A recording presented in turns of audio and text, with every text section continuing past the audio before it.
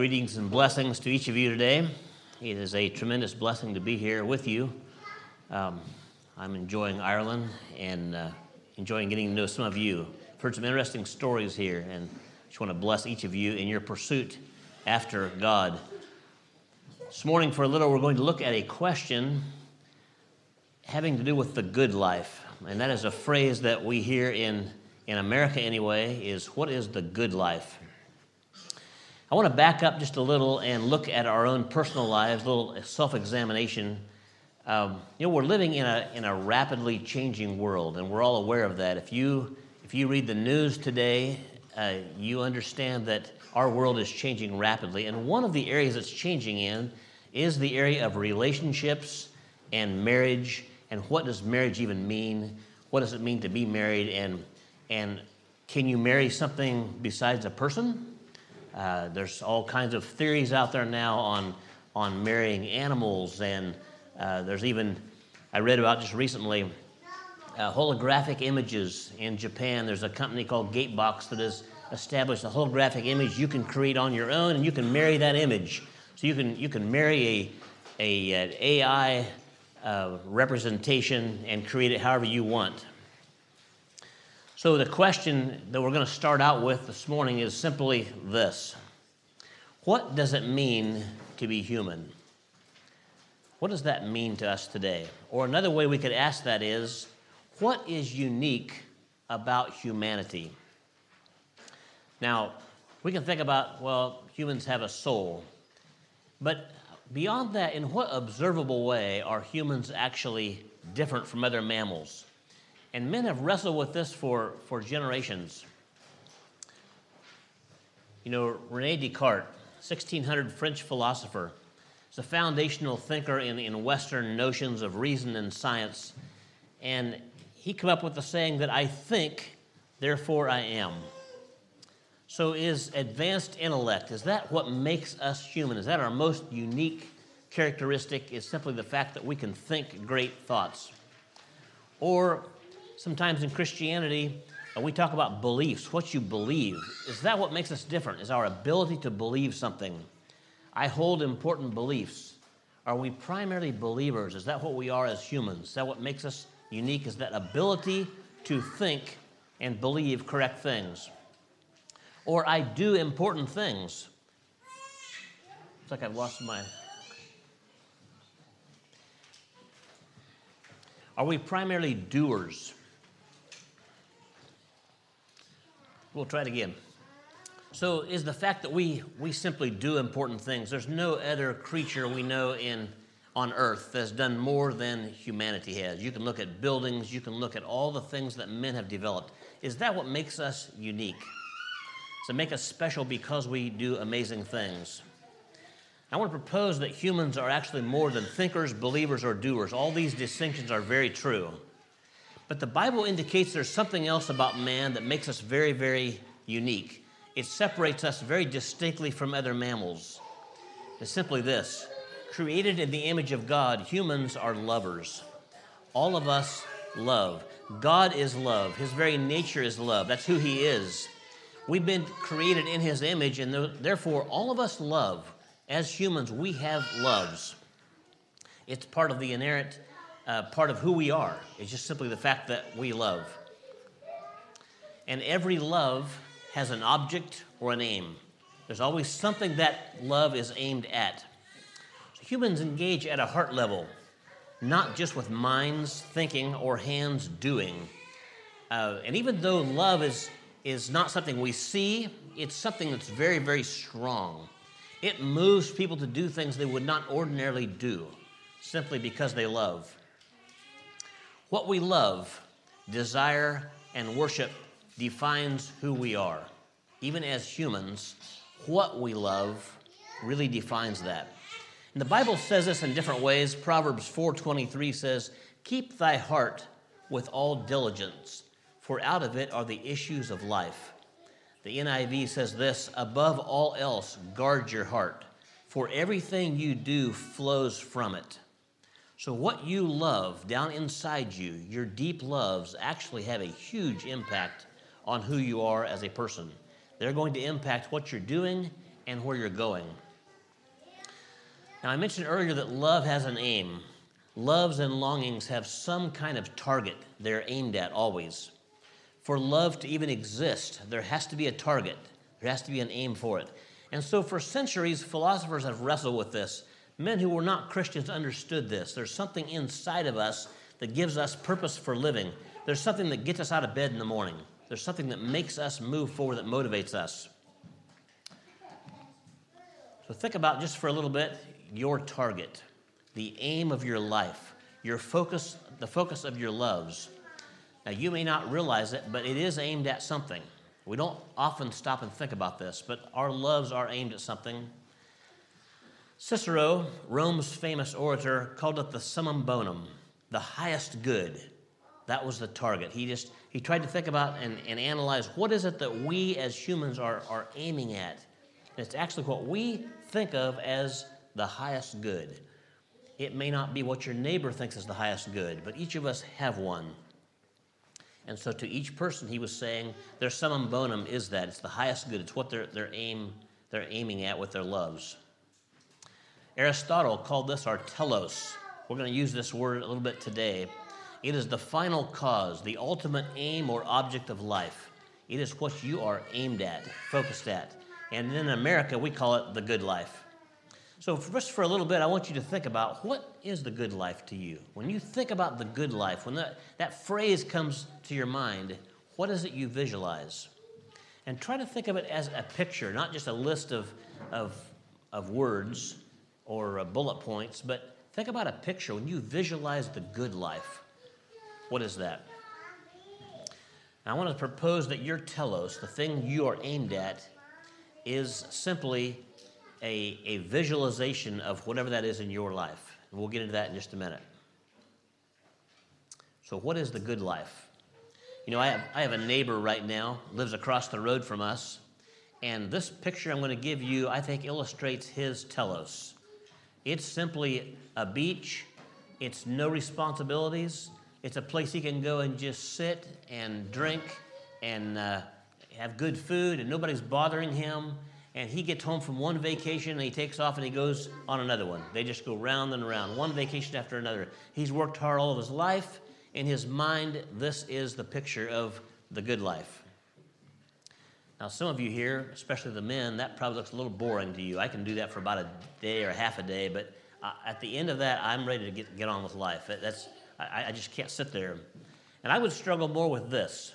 Just increase production. I love production. I like to get things done. To me, a good day is to have a list with 8 things on it and get 10 things done. That's a good day. It's just production. Maybe that's part of you and your telos, what you're aiming at, what you think of about success.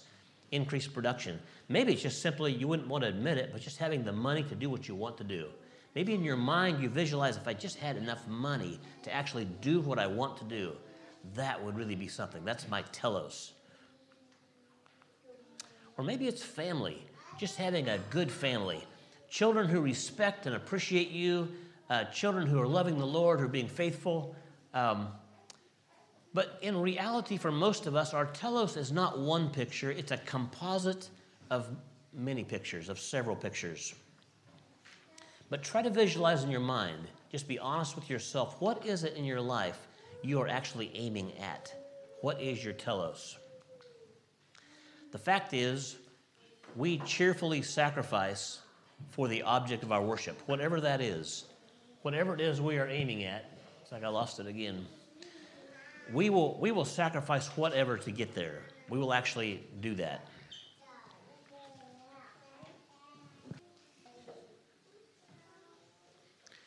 I was at a meeting one time where we talked about what to deal with technological failure, and one man said, just have them sing a song. And another one said, I've went through a whole book before doing that. So sometimes it takes a while.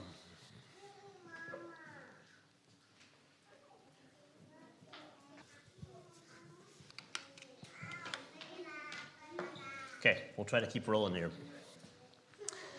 So we willingly sacrifice whatever it is that you think of as your telos, whether you know it or not. You will sacrifice for that.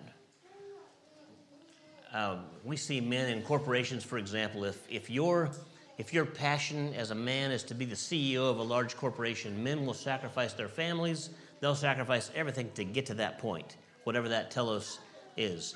And it isn't really hard to discover what our telos is, because it is what our life pours into. You can think about the extra time you have.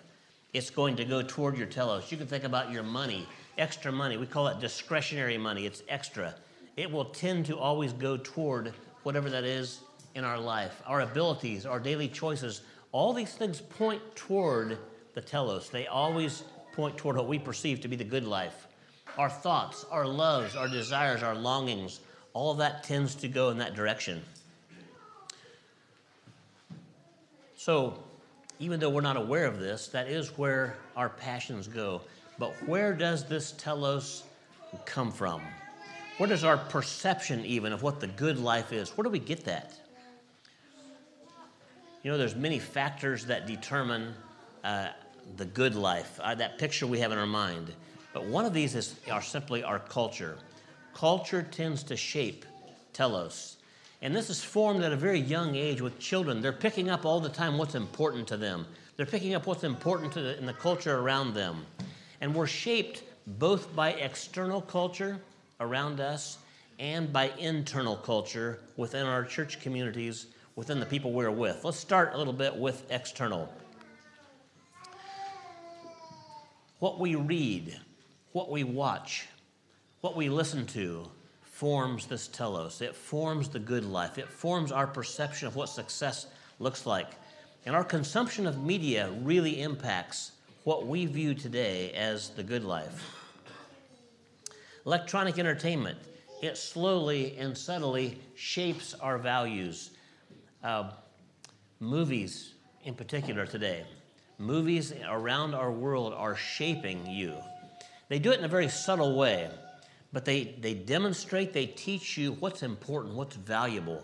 If you're always watching movies, for example, that teach you that wealth is a good thing, or that immorality is an exciting thing, all of that shapes what you view as important and valuable in your life. And without us realizing it, we gradually take on our culture's telos. That's very powerful in our lives. Advertising. Advertising encourages a materialistic telos. It's designed to create discontent, dissatisfaction with life. And it's making us long for more, things that we don't have. If you just simply wear this, or drive this, or have this, or look in this certain way, you'll be successful. And all that subtly impacts us. Very powerful. Interaction with fellow workers, businessmen.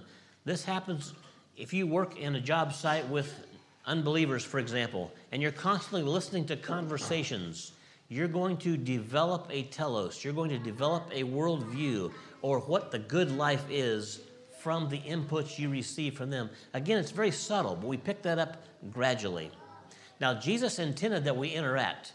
He did not intend that we isolate ourselves away from everyone else and live out here by ourselves. He actually wanted us to be in the world, but not of it. And so, even though we are called to do that, it does impact us. It does change how we view life. And there's an inherent danger. If we're not constantly pushing back against the external culture, it will impact our lives. What about, though, the ways that our own lives, our own church communities impact the culture that we have within? How does it impact us? What about dinner table conversations? Who are the heroes? Who are the stories being told? What are we hearing from little up? All that tells us what's important, what's of value.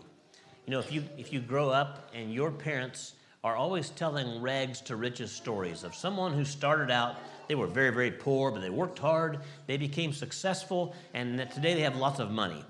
If that's what you hear growing up and that becomes your heroes, then you will believe that actually wealth is a good thing and being successful is connected to wealth.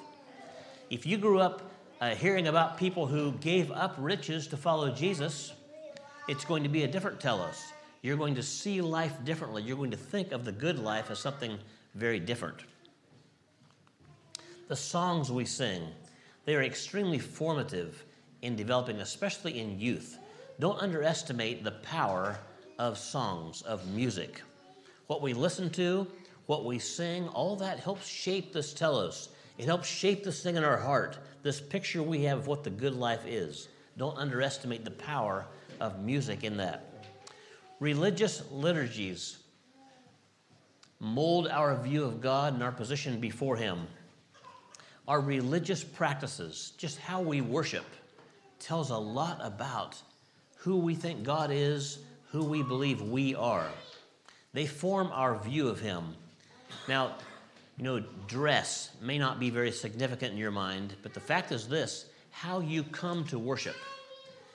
If you dress formally or dress casually, it's going to impact how you think about God and how you think about your place before Him. I remember being one time in a church, I believe it was an Anglican church, and everyone stood to read the New Testament. Well, that impacts how you think about the New Testament. That type of worship actually impacts how you think about God and His Word. It's going to have an impact on that. The way we sing, what we sing, how we pray, the seriousness with which we read the Bible, all that has an impact on this telos inside of us. Just think about growing up in a home that's punctual getting to church versus one who isn't. That's going to impact the child's view of God and how important He is in their life. And all these little tiny things impact us in powerful ways in forming this telos in our mind. The comments, lifestyles of influential community heroes and leaders. And this is huge. What is said by people in a community, people who are viewed as influential, whether that's because they're leaders, they're business owners, whatever it is, what they say, the comments they make is very powerful. It shapes our own telos.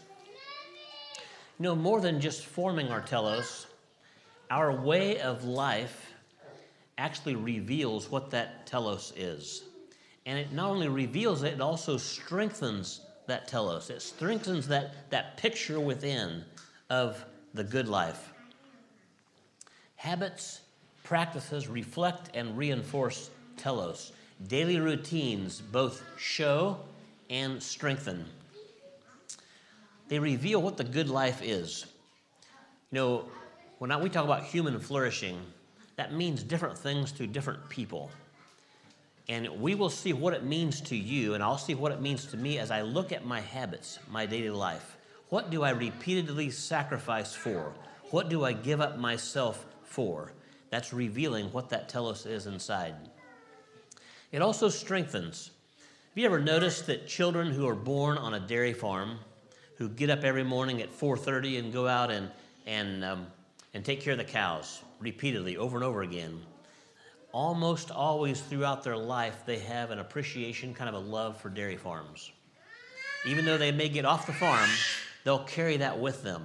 There's something about repetition and routine that develops within us, something that's very, very powerful. It's more than just caring about cows. It's actually a love for the whole lifestyle that goes with it.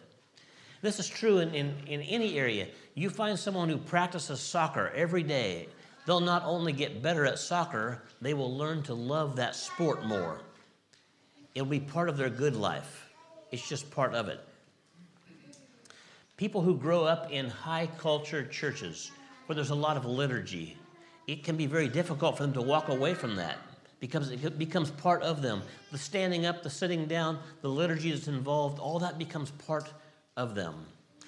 Our love grows for things that we engage in. When we engage in things repetitively, we tend to love that. That's also one of the reasons you'll find in the Old Testament there was a lot of feasts, repetitive things they did over and over again. It's why in the church today in the New Testament we have communion. It causes us to love it. It's something we do repeatedly. We engage in it. It does impact that telos, that picture within. Now, we engage in what's called thick and thin culture. There's a book out there by James Smith called Desiring the Kingdom. Very interesting book. But he speaks of both thick and thin cultures. A thick culture is something that's very significant in our lives that impacts our lives, and a thin culture is one that doesn't. We'll look at both those real quickly here. You can think about thin practice. Thin practices are something that's aimed at something different than our telos. It's just routines. It can be brushing teeth. It can be doing things every day repeatedly. It doesn't actually impact our telos. It doesn't really change that. We call those thin practices. But there's thick practices that play a significant role in shaping our telos. Worship liturgies, shopping at malls, the use of technology. These are thick. Now, some of these you may think, shopping at a mall or shopping at a big department store might not really impact me. But there are some things that do that we don't think about. If in the evening you tend to sit down to relax and you pick up a catalog there that has sporting goods, that actually is a very formative thing in your telos. You keep doing that over and over again, it will actually change and create more of a love for sporting.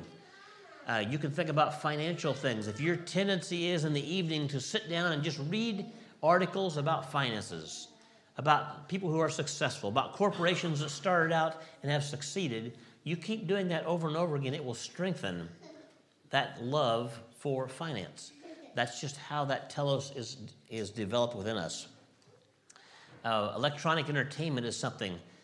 Pulling up something on your phone all the time and looking at it, it actually shapes and changes that inner telos within us.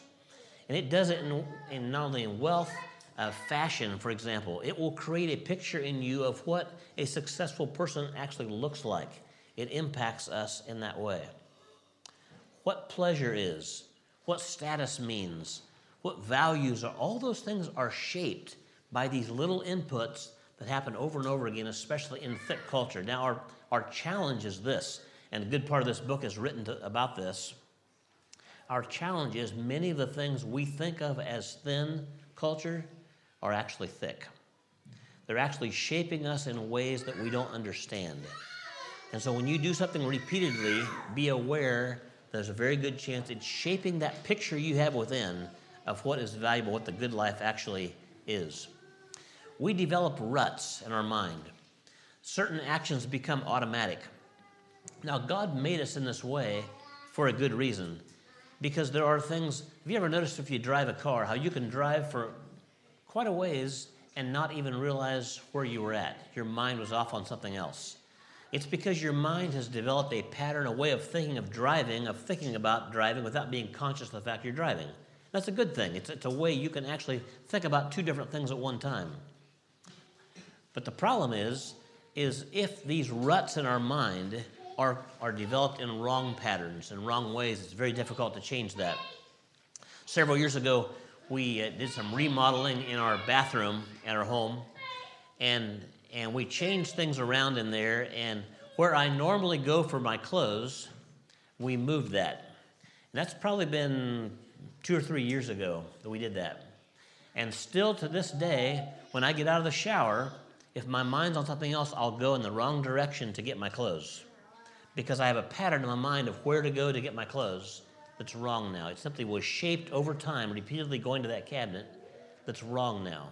That's how our minds work. It's good, but can also be dangerous. Neuroscientists tell us it's because our brains form predictable pathways. We can brush our teeth, we can drive a car without giving much thought to that. And our telos then motivates our decisions. These choices become habits, and then these practices, especially the thick ones, strengthen that telos. So it goes around and around. So we're developing our telos, then our telos causes us to do certain things. We do that repeatedly, and that strengthens the telos. And that is simply why, once developed, it's very difficult to change our telos. Very difficult. Once you have a picture in your mind of what the good life is, it's very, very hard to change that. I remember years ago hearing somebody say that they've heard people who make radical life changes. They know they're going this way in life, and suddenly maybe they're inspired by Scripture, by God, moves in their lives, and they turn around and they start going the other way. But this person told me he'd never, ever seen someone over 50 years old do that. And the reason is because once that picture of the good life is established in there, it's very difficult to change that. Very hard to change.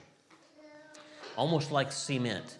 our picture of the good life hardens, and it's very difficult for us to see something else. No wall is too high. Once we establish a telos in our life, once we establish the picture of the good life, we will find a way to get there.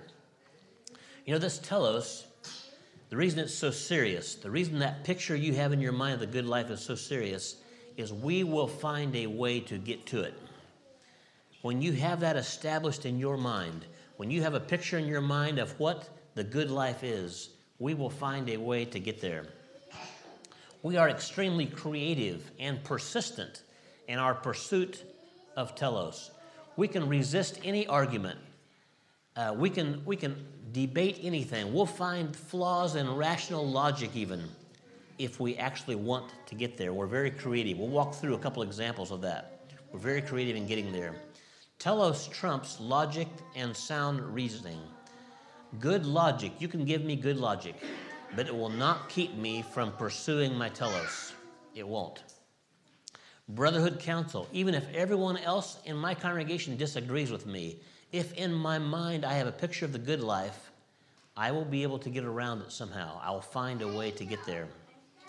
Clear scriptural instruction, even if there's direct biblical teaching, if I want to go after that picture, which I do, I will go after it. Let me give you a few examples here.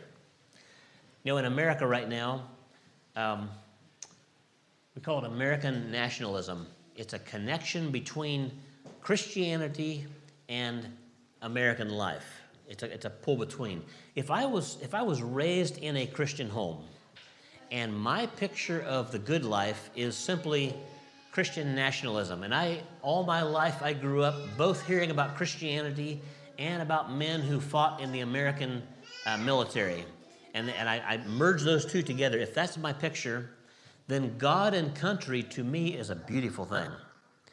And that is my telos. I will go after that because I perceive that to be a beautiful thing. And I could be reading my Bible someday and come across a verse like this. My kingdom is not of this world. If my kingdom were of this world, then would my servants fight. That's a pretty strong statement. And you would assume that anyone could read that statement and say, I need to stop. Something's wrong here. I'm going a wrong direction. But the fact is, in reality, I will find a way around that if my telos is still God and country. If I have a beautiful picture of God and country in my mind, I'll develop creative arguments.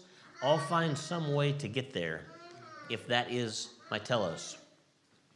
If I was a young woman, and this is a picture of the Christian lady who first shared the gospel with me, and that's my picture of Christianity, and if every stable Christian woman in my congregation looked about like this, if that was my picture in my mind of what stable, godly Christianity looks like, if that's what it is, that to me is vibrant Christianity, then all of my choices would aim in that direction. That's what I would go for. That is the picture I would go after in my life. And I could run across a verse that said something like this, let her be covered, or not with gold or pearls or costly array. And you can think of lots of verses you could plug in there that might be a stop to me and say, whoa, wait a minute. But you know, the reality is, it probably won't make me stop. I'll find a way, because in my mind, the good life, the picture of Christianity is contained there. We are extremely creative in circumventing anything that gets between me and my telos. Whatever that picture in my mind is of godliness, whatever that picture is of vibrant Christianity, whatever that picture is of whatever, if that's the picture of the good life in my mind, I will find a way to get that. We are extremely creative in doing that. And the oftener we do it, the oftener we circumvent whatever verse that is, whatever counsel we have, the easier it is. Telos trumps clear biblical warnings. We're very creative even bypassing biblical warnings. We can read the Bible and find a warning that directly attacks my path, and I'll find a way around it. Let me give you an example. If I believe that production and wealth are really a part of the good life. I need to have a lot of money. I need to have production. Like I mentioned earlier, if I really believe that and that's the picture I have out there, then that's what I'm going to pursue. That's what I'm going to go after because that's what's in my heart. Even the words of Jesus won't stop me here. I can come across a verse that says, "Lay not up for yourselves treasures on earth," or, "But they that will be rich fall into temptation and a snare." Now, if I had never heard of this teaching of Jesus, that would definitely stop me.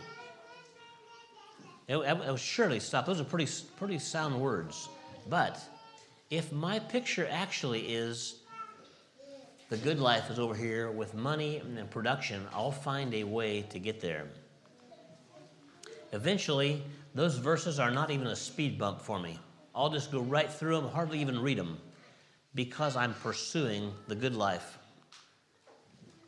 What about this one? It's easier for a camel to go through the eye of a needle than for a rich man to enter into the kingdom of heaven. As long as accumulated wealth is part of my picture of the good life, I'll get there. I'll find a way to do it. Or production, business, schedules, timelines, just busyness, all of that. Again, it can become our telos. It's as a man, that's what I'm after. I want production. And I can read a verse that says this, "And the cares of this world and the deceitfulness of riches and the lust of other things choke the word and it becomes unfruitful." Again, it's a warning against the very thing I'm doing. But regardless, I will find a way around this. Now, all this I just said, we see it so easily in the lives of others. It obviously applies to them. We can see people who are wealthier than we are. We can see people who are more productive-oriented than we are. We can see people who are more fashion-oriented than we are. We can find people that are, all those things, that obviously applies to them. But when it comes to my own life, it's different. It just seems a little different to me. We are very, very creative. And the fact is that no wall is too high to keep me from finding a way to get to that good life, that telos that I'm after. Now, when Jesus came, he didn't come with a lot of rules. He did come with something else. He took direct aim at our telos. He took direct aim at what we view as the good life. And following Jesus requires a change in this telos. It requires a change in what we perceive to be the good life. In fact, following Jesus equals a renunciation of loves. It requires a new telos. So back up for just a minute and ask yourself, when you think about Christianity, what is Christianity in your mind? What is that? How would you define Christianity? Is it agreeing to certain doctrinal concepts or beliefs? Is that what Christianity is? Now, it includes that. I don't propose it's much more than that. It's much greater than that. Is it living differently? Is it a change in focus? Is it obedience to Jesus? Now, all of us believe that. We believe it changes all of that. We believe that authentic Christianity does require obedience to Jesus. But I want to propose it's much greater than that. It's much greater than just obedience to what he said or beliefs or head knowledge. It's greater than that. It actually impacts our loves. It impacts that telos within, that picture of the good life. Jesus took direct aim at this in his teaching. Consider for just a little bit the message that Jesus delivered. He that loves father or mother more than me, or he that loves son or daughter more, cannot be my disciple. In the first century, there was nothing of greater value than family. That was the highest love. That's why Jesus took direct aim at that. Genealogy was and still is in the Middle East of high value. Whose son is who and all this is extremely important. But Jesus said, I'm going to shoot in higher than that. So when Jesus aimed at your family and said, if you don't love me more than your family, he was aiming at the center core, the center love of their lives. But he didn't stop there. That which is highly esteemed among men, He took aim also at the world's value system. Do you find yourself impacted by the world's value system? You know, I do. I was a building contractor for years. And here, it's been several years ago, I saw an article called $100 Million Homes. And I was intrigued, $100 million home. How could you spend $100 million on a home? And so I started reading this article about $100 million homes. And about halfway through, I stopped and thought, why am I even interested in this? Why am I so intrigued with something that we all know in 100 years is going to be gone? It's worthless. And the fact is, I am impacted by the loves that our world has. I'm impacted by the fact that someone would spend $100 million on a home, and that tends to intrigue me. It pulls me in. But Jesus said, if you are esteeming things that the world esteems valuable, simply because they're saying it's valuable, that's an abomination to me. We are impacted by that. All of us struggle in different ways with this one, but Jesus wasn't finished. He said this, he that loves his life, his own life, shall lose it. Again, that's aiming at that center core of our loves, what we actually love. Love of self, love of reputation, self-protection. Do any of us struggle with that one? Well, all of us struggle with that one. All of us struggle with protecting self. And yet Jesus was saying, if you don't love me more than that, you can't be my disciple. And just in case he missed anything else, he had this one. Whosoever forsakes not all that he hath. In other words, that's everything. He's saying, unless I am that center core, unless I am that telos, you can't be my disciple. Jesus was calling for a renunciation of all these other loves. He wants actually to be that center, that core in our lives, that picture of the good life. And this means that following Jesus means renouncing our other old telos. Now, from the very beginning, Jesus called for repentance. Repentance is simply renouncing the old and embracing the new. It's turning from and turning toward. And many vows in older church traditions embrace this thought. A public renouncement of the old telos, the old loves, and turning toward something else. I just pulled out one. I pulled one from the Anglican Church. It's a vow that's asked by the Anglican Church. I want just listen to this. Question, do you renounce the devil and all the spiritual forces of wickedness that rebel against God? Begins with a renunciation of Satan himself. Question, do you renounce the empty promises and deadly deceits of this world that corrupt and destroy the creatures of God? It's a renunciation of the world's value system, that which is highly esteemed, giving up that which the world says is of great value. It's a huge part of telos. And finally, do you renounce the sinful desires of the flesh that draw you from the love of God? That's a forsaking of everything. Notice many churches have this. There's an acknowledgement that Christianity actually is a renunciation of the old and a turning to the new. Now, many churches may not follow that, and all of us struggle to, but I just wanted to point to the fact that at its core, Christianity has always said this. It's always said it's a renunciation. Followers of Jesus embrace a new telos. And in many ways, baptism is a renouncing of that. It's an actual outward manifestation of renouncing the old telos and embracing and committing to the new.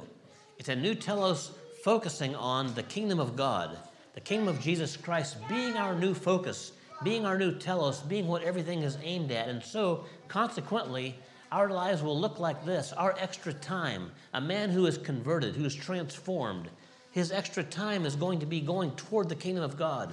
His extra money is going to be going that direction. His ability to be going that direction. His thoughts, his prayers, his loves, his strongest longings are all aimed toward the kingdom of God. It's a change of focus. It's aimed at the advancement of the kingdom of God. And the result is ultimate success to this man is glorifying God and advancing his kingdom. That's what's going to come out of his life. It's going to be more exciting to him than business success, than profits, than personal gain, than personal reputation. It's going to be more important than his family, as important as that is. It's going to be more important than that. It's going to be more important than chasing fads and fashions and all the things out there the world is giving you. It's more important than that. Everything is now pointed in that direction in his life. I want you to notice how Paul describes this telos. Whether therefore ye eat or drink or whatsoever ye do, do all to the glory of God. Give none offense, neither to the Jews, nor to the Gentiles, nor to the church of God, even as I please all men in all things. Notice, not seeking mine own profit, but the profit of many, that they may be saved. He's saying everything, even little mundane things like eating and drinking, are to be pointed in that direction. Whatsoever you do, do all to the glory of God. Imagine that. Every activity in your life is aimed in that direction. And the goal, not seeking mine own profit, but the profit of many, that they may be saved. Not that my own personal desires are fulfilled, but that unbelievers can be saved, that the gospel can advance, that others can see his beauty, that it can pull them and compel them to walk with him. We are workers together with God now. As transformed believers, followers of Jesus, we are going after the things that he is going after. Our lives are going to be poured into people, not into things, fulfilling his purposes. This is a passage that describes God's purpose. God really has two purposes in this world. One is to glorify his name, and the other is to reconcile men to himself. And everything we do will fall under that label when we're fully transformed and following him. Following Jesus, by definition, requires a new telos. And so one question you can ask yourself is, has my telos, has my picture of the good life actually been transformed? Is it actually different than my neighbor's? Or does it look real similar? You know, when that happens, our businesses become missions. Our life changes. Everything we do now is intended to reflect his glory and advance his kingdom. Now, I want to walk through a challenge that we tend to experience, I'll say, in the Anabaptist churches. It's actually true in every denomination. But it has to do with maintaining a Jesus-centered telos while preserving a multi-generational culture. Now, if you remember with me in the book of Acts, at the end of the second chapter, at the end of the fourth chapter, there is a picture of what the church looked like. It was a beautiful picture. It talks about a group of people that are committed to each other, who are excited about life, who forgot all about their old telos, who are all they care about now is advancing the kingdom. They're going out preaching the gospel. It's an exciting time. And the only pressure, the only conflict they're facing is external, nothing from within. But you don't get very far in the book of Acts. You get to the fifth chapter, and you read about Ananias and Sapphira. Suddenly there's a problem from within the church. You get to the sixth chapter, and you have widows grumbling, and there's kind of conflict here, and things aren't going very well. And so they start looking back and trying to figure out, how do we deal with this? And I suspect they look back into history, maybe at Moses and Jethro, and delegation here, and so have some delegation and make all this work. And then later on in the book of Acts, you go from just excitement in the beginning to looking back in history, and then you start to hear a phrase called the way. And I think it's 6 times in the book of Acts, Christianity is referred to as the way. In fact, it became, I would say, a culture. It became a way of doing life. And then later on in the New Testament, you read Paul warning people not to forget the simplicity that's in Christ. You get to the church of Ephesus, and Jesus says, you've left your first love. Now, I want to visually put that on the screen if I can, and think about, because it's a pattern that has went on through church history and still impacts us today. Christianity always starts, first generation always starts with a radical love for Jesus. There's an obedience to Jesus, forsaking all for the community, reliance on the Holy Spirit, and an active love for the lost and hurting. Total surrender. I see this today in when I go into Muslim countries. I see churches just starting out. There's a passion. There is a love for God. Nothing gets in the way of that. Usually very little thought even about family life. It's all about advancing the kingdom. I remember being in China one time, working with pastors there, and they weren't even thinking about their children. They were so excited about going out and sharing the gospel, that's all they could think about. But the fact is, as a church ages, there's usually some conflict, and we tend to go back and learn from the past. There's Old and New Testament, there's church history. I call it historic pragmatism, finding out what worked in the past. So we had this initial excitement. Now there's some church ages, we get some conflict, and now we start thinking about how do we respond to the conflict we're having. Over time, this turns into a culture. And you give it enough time, it becomes a strong culture. And the emphasis now is submission to the group, time-honored traditions. There's songs we sing. There's the words we're reading. There's the practices we do. There's group distinctives within that. All that becomes a culture. And then finally, somebody rises up and says, oh, wait a minute. We've left our first love. We were back there excited about serving Jesus, and now we've got this culture. And many times in this movement right here, if I can get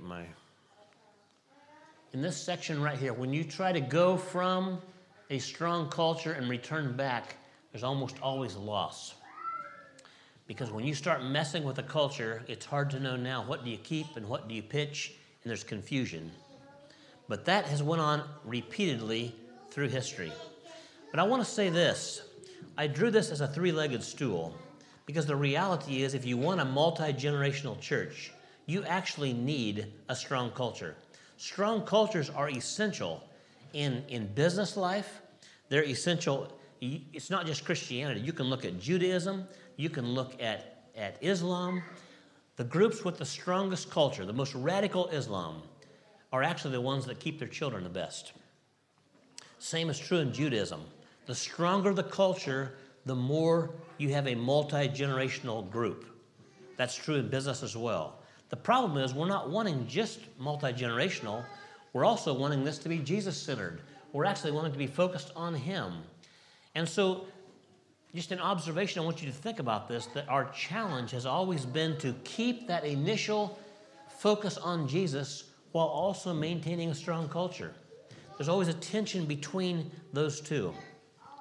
Now, these three legs on this stool, I believe, are all essential if you want a multi-generational church that honors Jesus. They're not equal, but they're all essential. They're all very important. And one more thought here is, in the final judgment, you don't find anyone that I've read in the New Testament being judged on culture. It's actually this section right here. Were you actually being Jesus to others? Were you actually living out? Were you caring for the poor? Were you doing that?